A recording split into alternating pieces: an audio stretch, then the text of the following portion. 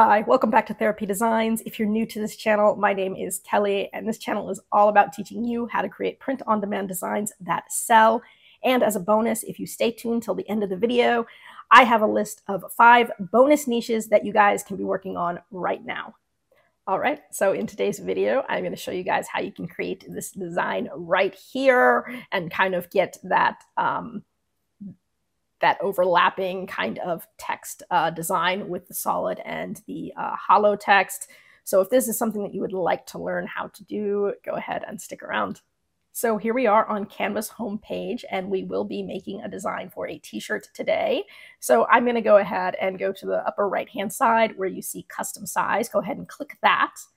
And then we will be selecting 4500 by 5400 pixels. That is the standard t-shirt size design, and it will ensure that when you print it, it does print at above 300 DPI. Now, I do prefer to design for the darker colors as they do tend to sell better. So I'm just going to go ahead and start by selecting my background color, and I will be just selecting black for right now. Now today we're doing a text-only design, really cool and simple effect that you can use on all sorts of different niches. For this one, we're doing Valentine's Day, so we are going to be doing a design that just says, not today Cupid, but in a unique way. And so to start with, we're just going to hit T on the keyboard, and we're just going to type in Cupid. And now the biggest part of this design is really just picking the font that you want, and you can do any font that you like. It's better if it's bolder. So you want it to be a little bit thicker, a little bit bolder for this to really work. You don't want anything that's too narrow, but beyond that, you can choose anything you like. So I did spend a little bit of time searching, and I ended up picking one that was called Bright Harmony. And Bright Harmony is one that I did get off of Creative Fabrica. But Canva has all sorts of, fonts that you can choose from. And if you like to go over to Creative Fabrica, you can always download fonts from there and upload them onto Canva to use. And I have tons of those. But this is the font right here, Bright Harmony. It is a nice, big, bold font.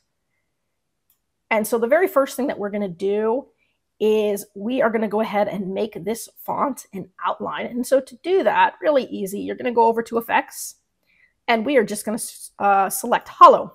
And so here is our hollow. Now you can adjust the thickness here depending on how thick or how thin you want it to be. I want it to be, a good thickness, nothing that's too bulky, but something like that'll do. This is set at 38 right now, so let's just go ahead and go with 38. The next thing we're going to do is pick the color of our font. Now you can pick any color that you like. Obviously, it's Valentine's Day. I'm just going to go with a pink color. So let's go ahead and find a pink that we like. So that's just the regular pink. If you hit pink on the default colors, you can also go up to add new color, and you can go ahead and play with it here. So depending on, kind of what shade of pink you want it to be, how dark or how bright you want it to be, you can go ahead and do that. So pick whatever shade of pink that you like. If you pick one that's nice and bright, it'll work really well on both white and dark backgrounds. So this is a good one here because it's going to really pop on the black. But if I was to change this to, let's say, a white t-shirt, it's also going to pop pretty well on the white. So I'm going to go ahead, and this is the pink that I'm going to use for this design. And we're going to keep it pretty simple. So the first step now is we are going to save this as just an image. So we're going to go over to Share. We're going to hit Download. It's going to be a transparent background, and we're just going to download this. And then once it's downloaded, we're just going to go ahead over to our uploads, and now we're going to upload it. So we're going to go upload files, and then just pick your design and go ahead and upload it there. And once you've uploaded it, you should have this kind of copy right here. Now to make it a little easier to work with, I'm going to go ahead and crop it from the top and the bottom. And now I'm going to go ahead and bring it all the way across the page. When I bring it all the way across the page, it should be the exact same size now as the original. And now what I'm going to do is I'm going to take the original, and we're going to go ahead and make it solid again. So we'll just get rid of the hollow. So here is our solid Cupid, and now here is our hollow Cupid. And essentially what we're going to be doing is just sort of overlapping these. So you'll have something like this. Make that a little bit tighter in there. And we're going to make pretty much 4 copies of this. So I'm going to just take the back Cupid, the hollow one. I'm going to hit Control D, and that'll make another copy. Hit Control D again. I'll put another copy down here, and Control D again, and I'll put another copy down here. And so what I essentially have are sort of these overlapping versions. Now, because I don't necessarily like the way that that is overlapping, now what we're going to do is we are going to be cropping it. And so to do that, we're going to start with, whichever one you want at the top. And we're going to crop up from the bottom for the top one. Crop it all the way up. Right there, just like that. And I'm going to pick the next one. I'm going to do the same thing. I'm going to crop it all the way up. And I'm pretty much cropping it to the very top of the word that's below it. And so you can see how that is going. And we'll do it again down here. Start from the top and go ahead and crop all the way to the bottom there. And do it one more time. Let's see here, and crop that way. And so now you can go ahead and see how this is looking. Now you can create more space in between it too if you want to. So I could have cropped it just a little bit more if I wanted to have just a little bit more space, something like that. So you get a little bit of a black gap, you can do that. Or if you don't want that black gap, you can go ahead and bring it all the way so that it's overlapping a little bit. So that's pretty easy right there, like that. Okay, now next what we're going to do is we're going to put the not today, and the not today is going to come across at the top, and it is also going to overlap a little bit. So to do this, we're going to hit T on the keyboard again, pull up another text box. I'm going to make this nice and big. And now we're going to be selecting a different font for this one. I'm going to do something that's a little bit more scripty, but first I'm just going to go ahead and write not today. And for this one, I have the N and the T capitalized. And it's going to go here, and it's going to go at a little bit of an angle, but we're going to pick a scripty font. And again, after looking for a while, I went with one called Almanaid, which should actually be towards the top of my normal fonts here. There it is. This is also one that I got off of Creative Fabrica. I do have a link in the description below this video, so if you guys want to go over to Creative Fabrica, you can always download this font or any font and upload it onto Canva. So I'm going to go ahead, take this. I want to make it a certain size, a certain angle. I want it to kind of overlap just a smidge. Maybe, depends how big I want this to be. Maybe something like that. And now what I'm going to do is I'm going to put a black background around it. So I'm going to go to Effects. I'm going to go ahead and add an outline, and I'm going to make that outline black. Okay, so in doing that, now we just get that little gap here. And what we're going to do is we're going to do a background remover on this, and that's going to really help to kind of get that cutout look. So I'm going to make that black bold enough. There we go. So I've got it at a 71 right now. So relatively bold, and that looks pretty darn good. I like that. So now what we're going to do is we're going to save this now as an image. So we'll go over to save. We're going to hit download. We'll do exactly what we did before, only this time it's not going to be a transparent background. You're going to save it exactly as is with the black background. So go ahead and just hit download as is. And we're going to go over to uploads and go ahead and upload that. Perfect. And once you get it uploaded, let's go ahead and just add a page down here. So click the add a page button and we'll put our uploaded version right there. And now just so that you guys can see that we get the background remover, I'm going to temporarily change the background of this to white. So now you can see that I've got the black box here. And so now we're going to do what's essentially going to be a background remover, and it's going to get rid of all of the black. So go ahead, hit background remover, give it a second. Hopefully this works perfectly. Usually it does.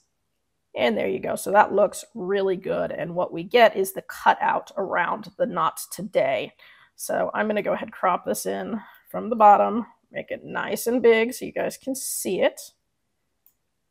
Right, and so what we're getting is those gaps around the not today. And so this is looking pretty good. I like it. Now, because this is now a graphic and not just the font that you had up here, if you're getting some overlapping that you don't like here or here, any of those overlaps that you don't like, if you really wanted to, you could go here, we could go to edit, and then at this point, we could use the magic eraser. So I could use the magic eraser. I can zoom in on any part I want to work on, bring my brush size down, and let's say I didn't want, this area right here. I could go ahead and just sort of erase that. And so any areas that are sort of overlapping that you don't like in here, any of those areas that you see that maybe are bothering you a little bit here, for example, you can go ahead, zoom in, and erase those. So I went ahead and deleted a couple of areas here where there was some overlap that I didn't like. So I can go ahead and just hit erase, and it should get rid of any of that unwanted overlap if you've got that. It obviously depends on the font that you chose, how that's going to look. But once I did that, I no longer had, things that were overlapping there and there. So it looks a lot better, as though this layer is actually on top of this layer and we're not getting the overlap as much. So then I go ahead and hit this back button there. And there is the design. Pretty easy to do. Now, if you did want to add something like a heart or something to this, I could go elements. I could go maybe heart or heart with arrow. Let's see. Heart with an arrow through it, or broken heart, or whatever you liked. And you could add a graphic to it then if you wanted to. So, I think it looks pretty good the way it is, but let's say I wanted to add something like this at the bottom. That way it kind of gave it that same weight from the top to the bottom. I'm going to change the color there. And you can see the way that that kind of looks. And I could even, if I wanted to, angle it a little bit more, even so that the angle matched that on the bottom, or at the top and the bottom kind of had the same general angle. And there you go. Pretty simple, easy design. It is now ready to download and go up on anything that I want. Now, because this is the second page, I'm going to retitle it, just Not Today, Cupid. And I'm going to put cutout, so I know that this is the final cutout version. And we're going to go ahead and share and download. Now you're going to want the transparent background for this one. And then we're going to go ahead and select just page 2. That's the only one we want. And we can hit done, and we will now download that as a PNG, transparent background, and ready to go up on anything you like. Obviously, I made this for a shirt, but there would be nothing stopping you from taking this and putting it on a sweatshirt or a tote bag or just about any product that you like. You can just sort of resize it to fit. You could also make it into a sticker, obviously. It's already got the white background that works. And you can use this technique for just about any design style that you like. So it doesn't have to be Valentine's Day. You can use this for anything. And so very useful, style for you guys to learn. If you did find that useful, let me know in the comment section below. I do try to get back to everybody as quickly as I can, and I do read all the comments, and thank you so much for all of the nice words. It means a lot to me. If there's anything that you would like to see on the channel, or any, general questions you have about print on demand, go ahead and put those in the comment section below. I also have a Facebook and an Instagram page, so we're trying to build a little bit of a community here. And so you guys can communicate with each other on the Facebook page. That is in the link below this video. And then, of course, as promised, I do have the 5 bonus niches. And if you find those useful, go ahead and let me know in the comment section below on that one as well. So as promised, I have your 5 bonus niches right here. These are Valentine's Day niches that you can be working on right now. Number 1, sucker for you. It could also be I'm a sucker for you, and you can use graphics like literal suckers. Number 2, dead inside, but it's Valentine's. That is a scalable one, so I have seen that done for all sorts of things. Dead inside, but blank. Number 3, sorry, this beard is taken. Number 4, if I had feelings, they'd be for you. And then number 5, I crush hearts. I've seen this on little kids' shirts with dinosaurs, monster trucks. Be as creative as you want there. So Hopefully you can find these useful. Start working on them right now, as Valentine's Day is obviously coming up here in a couple months, month and a half. So you want to be working on those. I hope you guys found this video useful, and I do hope to see you guys obviously again. That's it for today's video. If you found that useful and would like to see more videos with helpful tips and tricks, be sure to hit like and subscribe, and turn on your notifications so you don't miss any of the weekly videos. As always, keep growing and stay creative, and we'll see you next time.